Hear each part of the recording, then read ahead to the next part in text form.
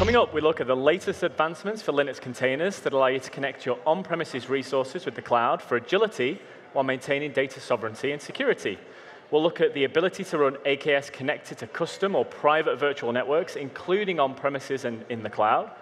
Native integration to Azure Active Directory and Kubernetes RBAC for secure access to AKS. Managed service identity at a per-container level to grant secure access to specific Azure resources. And securing your images with Content Trust in Azure Container Registry and deploying them with Helm Charts. So I'm joined today by one of the founding fathers of Kubernetes, Brendan Burns, now one of the engineering leaders in the Azure Compute team. Welcome back to the show. Thanks, it's great to be back. So it looks like there are now lots of great updates to make it easier to use Kubernetes in the enterprise. And this builds on many of the existing advantages of using Kubernetes with containers today, from the greater density that comes through OS virtualization, to how, from an IT ops perspective, orchestration can help you to service containers and the apps running on them without incurring downtime, and at the same time, enabling super fast scale. And we demonstrated a lot of that last time you were on Microsoft Mechanics. Yeah, I think one of the great things about Kubernetes is it really can provide teams with agility. So the ability to deploy containers quickly, to roll out new versions while still maintaining a service with zero downtime. It's self-healing, so if you happen to have a bug and your application crashes, your application will get started back up by Kubernetes. It's got this application-oriented focus that really enables you to forget about the machine and focus on your app. And what we found is that while it was really great for people building new web services and maybe startups and that sort of thing, it had some features that were missing, perhaps, for an enterprise environment. And we've done a lot of work over the last 6 months to really add a bunch of those features to make it possible to gain the same advantages in an enterprise environment with the Azure Kubernetes Service. Okay, great. So how are we updating the experience for enterprises with AKS? Well, so the primary thing we've been looking at is how do we improve security and manageability, the management controls, where you may have different groups of people managing different kinds of resources in Azure. Okay, so where did we start with the security controls? So the most important piece that we started with was the network. One of the things we found from talking to people is that Kubernetes has to really customize the network that it's deploying into. And so initially, we just created a virtual network for you. Right. But that doesn't work in a lot of enterprise environments where you have specialized circuitry like an express route or a VPN, or maybe you have a networking team that manages firewall rules and even the creation of networking. So one of the features that we added was the ability to deploy a Kubernetes cluster into any virtual network, a virtual network that's been provisioned for you. So for example, I'm over here on the Kubernetes cluster create screen in the Azure portal. Right. And if I go into the networking tab, well, in the basic configuration, there's not really anything for me to do. Yep. But if I click over here on advanced, what lights up is a bunch of different options. So I can choose a virtual network that I want to deploy into. I can customize the network, the subnets and IP ranges that the containers and the load balancers and everything in the network uses. This enables you to really customize the cluster to match the needs of your existing virtual network. And I'm showing this to you here in the portal, but of course, you can do the same thing in PowerShell or the CLI if you want to integrate creating a cluster into CI/CD or any other sort of automation. Awesome. So you mentioned access management. What's been added there? So yeah, so if we go back up and we look in the authentication section, we can actually turn on Kubernetes RBAC. So that's going to give you fine-grained access control to all of the resources inside of the Kubernetes cluster.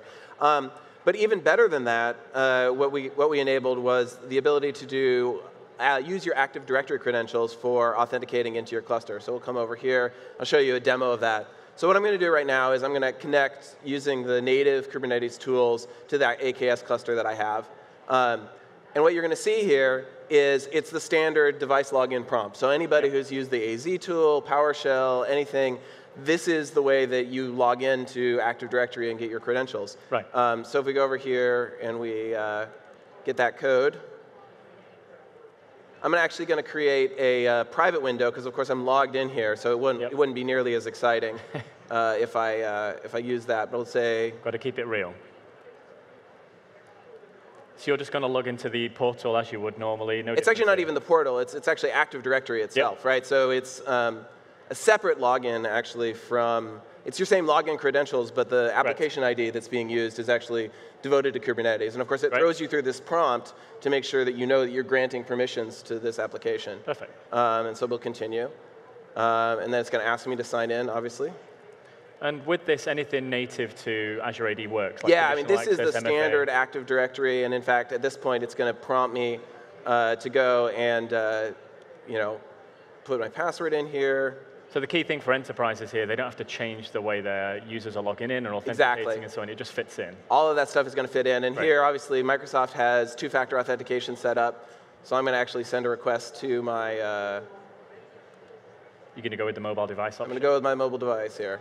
And now I've got my handy mobile device here. Did that actually take? Oh, yeah, there we go. So I'm going to... We'll wait here for a second while the authentication comes through. And just as easily, you could give access to people. You can revoke access as well, just the traditional. So the prompts come through on my phone here for access. I'm going to approve my fingerprint. Yeah. Everybody saw that? All right, we'll go back over to, so now it's going to say, OK, you've successfully signed in. We can close that down. And if we go back over to the terminal, now I've gotten access and I've seen my nodes. But of course, that took us probably 45, 50 seconds to go through. That'd be pretty annoying if you had to do that every single time. So now that I've authorized the control line, logged in with my credentials, if I do any subsequent commands, it just happens immediately, right? So it's a one-time setup to authorize on every new machine. But that gives you the confidence that if somebody gains access to your credentials, if they try and log in from a different machine where you haven't gone through that flow, and they don't have your phone, well, they're not getting in, right? Yeah. So it's really, it allows the enterprise security that you expect to access the Kubernetes cluster. That's the key thing there, is the enterprise levels of security. Exactly, and the policies that they have set. Yeah, right? and that's great news for Azure AD admins who are looking for that consistency with permissions and authorization, and you can automate access provisioning for convenience as well. So it's a great solution if you've got different types of admins where you need to define different permission levels. And how does this extend the access and use of specific resources from something like a DevOps perspective? Well, so of course, when you're developing cloud-native applications, they need to access the cloud from the application themselves, right? So it's no longer the fact that just a user is creating a virtual machine and then that virtual machine runs some code. The code on those machines oftentimes is going to be accessing Azure itself for a data store like Cosmos, or to find out about its IP address or any other kind of information. Obviously, I don't want to use my identity there, because I might be on a team with a bunch of developers, and so it doesn't make any sense for my identity to be bound in with the front-end application. Right. But also, probably more importantly, I have a lot of capabilities. I can create virtual machines. I can do a bunch of different things. You probably don't want your application to have that. You want to scope it down to the least set of privileges that they want. So you want to be able to give a container that's running in the Kubernetes cluster specific permissions that are devoted to its role in the application, a front-end identity or a back-end identity. Yeah, just enough to do what it needs to do. Just enough to do what it needs to do. So we'll give you a little demo here of a pod that's going to have access to list virtual machines. So what we're going to see here is we're going to deploy a container, a pod, that is going to try and use to list the virtual machines that I have in my subscription. So I've deployed that container. We'll make sure that it's up and running.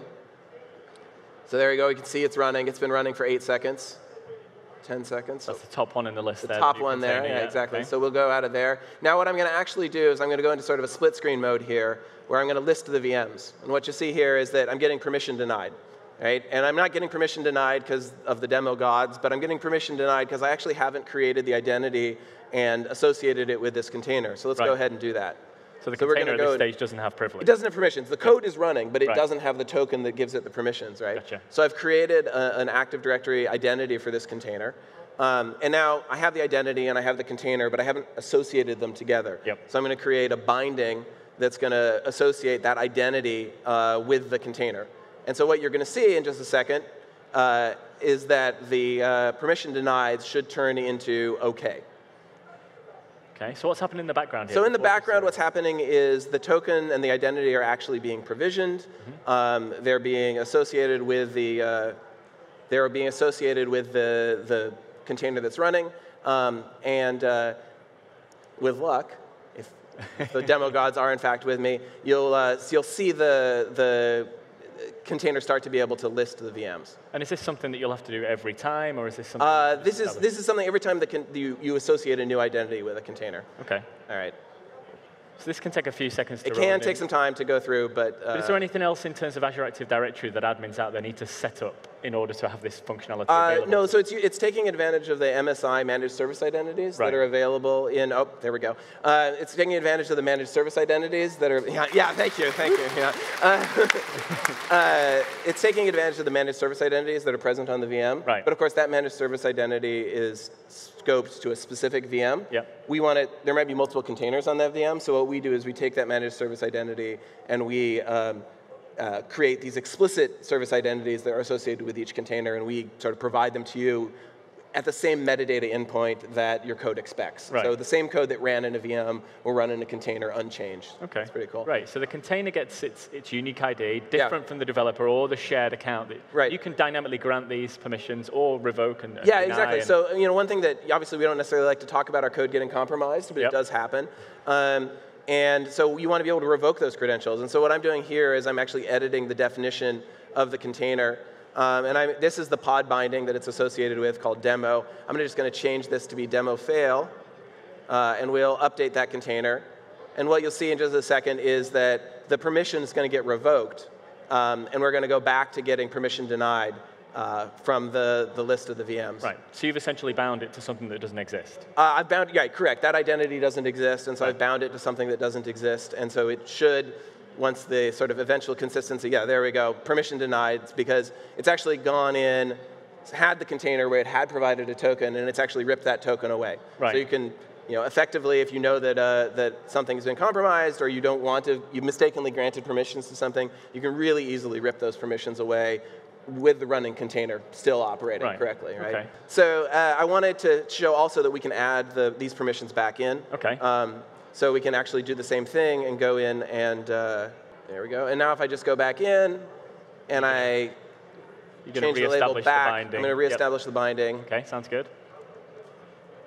And then it's going to go ahead and the permission will come back and we'll get OK going again. So that's a part of what it takes to secure an application. But one of the other parts of the application security is it's only as secure as the code itself. Right? So it's great that I can give these permissions and I can revoke them. But if I have code that I don't trust, if someone can land a binary that I don't know about, even a rogue developer, for example, someone who hasn't gone through my CI/CD system, if they can land code into my container, well, all this security with AAD and all that, it doesn't really account to much, right? So the good news is that with content trust and image content trust that is now part of the Azure Container Registry, we can actually go ahead and do those sorts of controls. So I'll give a little demo of that right now. So we're going to start out, we're going to log into the registry. And this is just a standard Azure Container Registry, getting the credentials for that. Now that I'm logged in, it's configured this in Docker. And we're going to go ahead and build an unsigned image. And I'm going to push it up to the registry. This is your specific registry? So this is my specific personal private registry. Nobody, except for people with my credentials or my team's credentials. Of course, you can use AAD for that authentication, too. So you can use grouping and the right kind of stuff. I've pushed it up to that registry. But of course, this one was unsigned. Right, so it didn't ask me for anything, didn't make me do any work. So potentially this could be malicious. This could be malicious, or more importantly, like someone else, if they happen to gain access to my registry credentials, they could push up another image. And I wouldn't know. Right? I have no knowledge. I can't tell the difference between an image that I pushed versus an image that someone else pushed, and I don't have any guarantees. Okay. So I'm going to activate content trust. It's just a simple environment variable switch, or you can use a command line flag. And now I'm going to start building and pushing signed images. So I'm going to go ahead and build this signed image. And I'm going to push it up. And what you're going to see this time is when I actually go to push it, it's actually going to prompt me for a signing password. Right? So now it's actually saying, I'm going to sign that image, and I'm going to push it. What's the passphrase? And this is something you would have established previous. Right. So this is something that I created when I created the registry. And now that image has been successfully pushed up to the Content Trust Registry. So now I want to take a look at what happens when we try and run an unsigned image.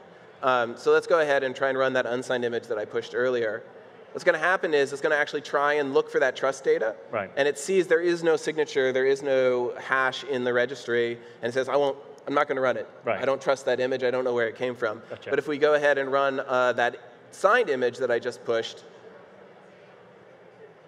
well, now it's going to actually start and my server's running. So therefore, I know for sure that only someone who had the credentials to the registry and the signing password for this image was the one who pushed this. And oftentimes, you'll put that in your CI/CD system and have only the CI/CD system have access to, say, a key vault that has that password in it. And it gives you really good, strong guarantees that every image you're running came in through your CI/CD system.